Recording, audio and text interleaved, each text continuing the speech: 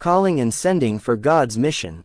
Exodus chapter 3 verse 1 to chapter 4 verse 13, Isaiah chapter 40 verses 11 to 19, and Acts chapter 10 verses 9 to 18. Introduction. When I was hooked on drugs for 12 years, it was hard. Even my ministry and relationship with God got affected. It came to a point that I volunteered myself to enter a rehabilitation center and I need to undergo a 6-month program. From there, I learned how to lead a Bible study and I realized that God is calling me. By His grace, I finished the course and I enrolled in a Bible school and also finished a 4-year course. Now, God is using my life as a living testimony and He keeps on sending me to share His words to those who are lost. Last week, Joseph died, all his brothers, and all that generation. But the children of Israel multiplied and grew exceedingly mighty that caused the new king of Egypt to fear. This new king had no idea about Joseph.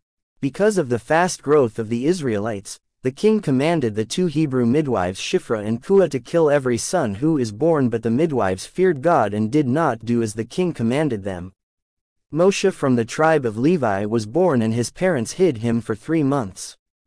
But when she could not hide him, she put Moshe inside the basket and laid it in the reeds by the river's bank. That time, the daughter of Pharaoh was taking a bath at the river and she found Moshe.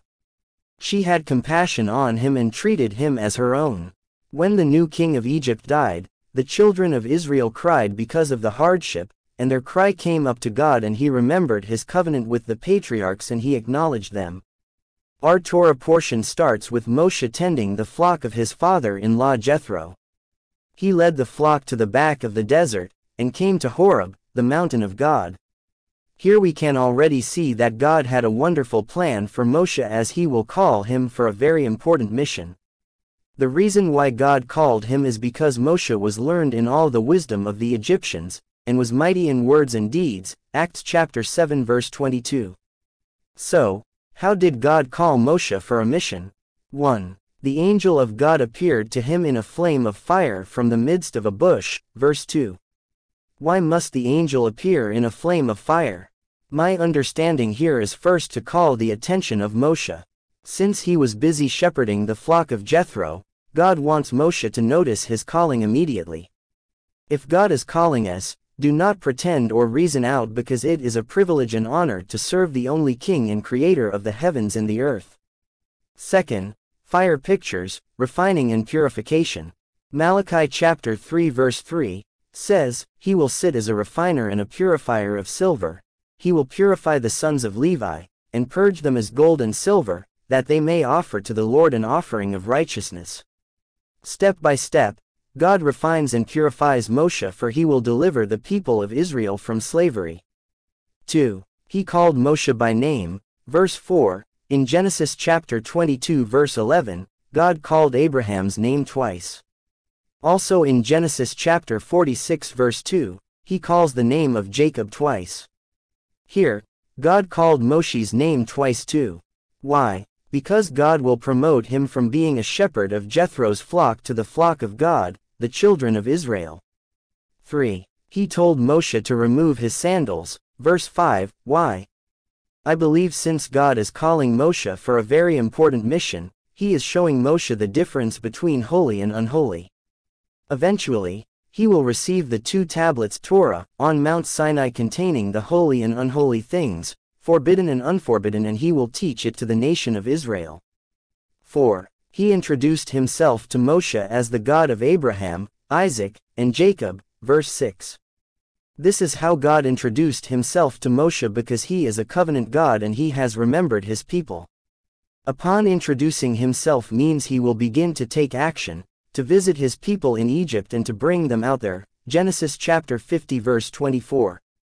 God also told Moshe his name is, I am who I am, or Ehyeh Asher Ehyeh in Hebrew, which means, I will be what I will be, as he identifies himself with being himself.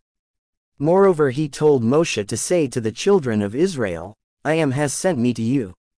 The phrase I am means he always exists, he is always present for his people. Interestingly, Yeshua said in John chapter 8 verse 58, before Abraham was, I am. Baruch Hashem, after God called Moshe for a mission, he will now send him to the land of Egypt. Verse 10 says, "Come now, therefore, and I will send you to Pharaoh that you may bring my people, the children of Israel, out of Egypt." Upon sending Moshe, God assured him of the following: 1. He will certainly be with Moshe, verse 12. The Hebrew word for I will is, haya, which means, to abide, to remain, so God will not leave Moshe. What a wonderful encouragement. 2. He will perform miraculous signs through Moshe. Chapter 4 verses 1 to 9. In verse 2, God asked Moshe, "What is that in your hand?" And Moshe said, "A rod." The Hebrew word for rod is matteh, which means, staff, branch, tribe. To perform miraculous signs, God will use the rod of Moshe for Pharaoh to free the tribes of Israel. 3. He will be Moshe's mouth, verse 12. We can see here that God will not only use Moshe to deliver his people from bondage, but as a prophet as well. Deuteronomy chapter 34 verses 10 to 12. But since then there has not arisen in Israel a prophet like Moshe, whom the Lord knew face to face, in all the signs and wonders which the Lord sent him to do in the land of Egypt, before Pharaoh, before all his servants, and in all his land, and by all that mighty power and all the great terror which Moshe performed in the sight of all Israel. Our Torah portion is a reminder to us that God is calling and sending people according to his purpose. Our Haftarah portion is about the comfort of God to his people Israel. Verse 1 says, "Comfort, yes, comfort my people. Speak comfort to Jerusalem, and cry out to her, that her warfare is ended, that her iniquity is pardoned, for she has received from the Lord's hand double for all her sins." Going to verse 11, which is the start of our Haftarah, it says, "He will feed his flock like a shepherd, he will gather the lambs with his arm, and carry them in his bosom, and gently lead those who are with young." So to comfort Israel, there will be a calling and gathering of the children of Israel from living in the Galut land of our exile. Our apostolic portion deals with the vision of Peter, which many used as an excuse to eat anything they want.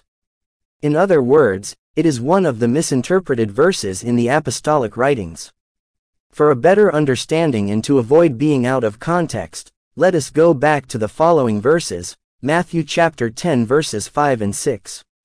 These 12 Yeshua sent out and commanded them, saying, "Do not go into the way of the Gentiles, and do not enter a city of the Samaritans.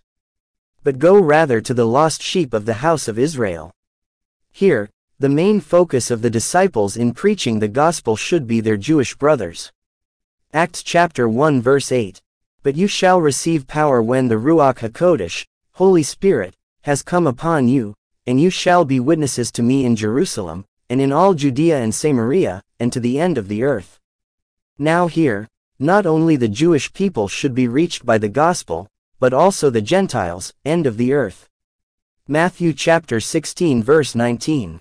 "And I, Yeshua, will give you, Peter, the keys of the kingdom of heaven." What is this key that Yeshua gave to Peter all about? Let's now proceed to the vision of Peter in Acts chapter 10. In his vision it says that there were all kinds of four-footed animals of the earth, wild beasts, creeping things, and birds of the air, verse 12. Then Peter heard a voice saying, "Rise, Peter, kill and eat," but he replied, "Not so, Lord. For I have never eaten anything common or unclean." It shows that even in vision, Peter is not eating unclean food. Please read Leviticus 11, so how much more in real life. In verses 17 to 23, while Peter was wondering about the meaning of his vision, the men of Cornelius, a centurion Italian regiment, in other words a Gentile, came to his house, but they only stood before the gate. These men invited Peter to go to the house of Cornelius, for he was instructed by a holy angel of God to meet Peter, verses 1 to 8. But there was a problem here. Since part of the traditions of the Jews are also known as the oral law, as Jews are forbidden to have fellowship with non-Jewish because they treated them as unclean. The question is, how could Peter meet Cornelius? The answer is in verse 28, where Peter said, "You know how unlawful it is for a Jewish man to keep company with or go to one of another nation. But God has shown me that I should not call any man common or unclean." Now Peter understood the meaning of his vision. Remember, God told him to kill and eat, meaning he must kill his pride of being a Jew, and eat means to accept Cornelius as Gentile. Peter has been called by God and sent him to Cornelius. That's why Yeshua gave him a key to open a door and be an avenue of salvation for the Gentiles. So the context of our apostolic portion is not about food. It's about the relationship of the Jew and Gentile, that there should have no dividing wall. For both have sinned and fall short of the glory of God, Romans chapter 3 verse 23, but through the blood of Messiah Yeshua, he reconciled them both to God and gave access by one Spirit to the Father, Ephesians chapter 2 verses 14 to 18.